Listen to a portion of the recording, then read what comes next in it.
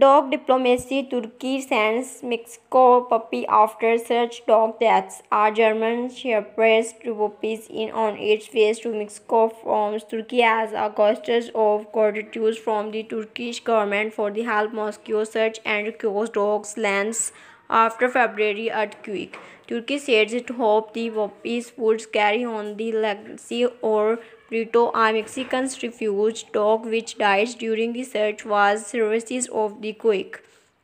Mexico says Turkey conscience gift shows that humanitarian aid now on limits or borders.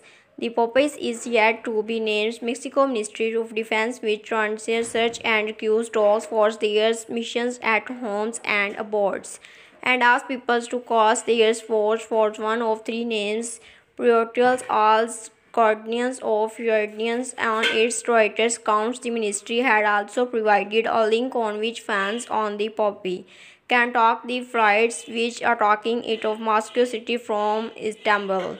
Mexico is currently prone of earthquake has civilians as ministry teams with Ghanaians United specialized in searching for services when disaster strike. The dogs one of the hearts of many Mexicans when they saved travelers' lives after the 2017 earthquake which struck central Mexico.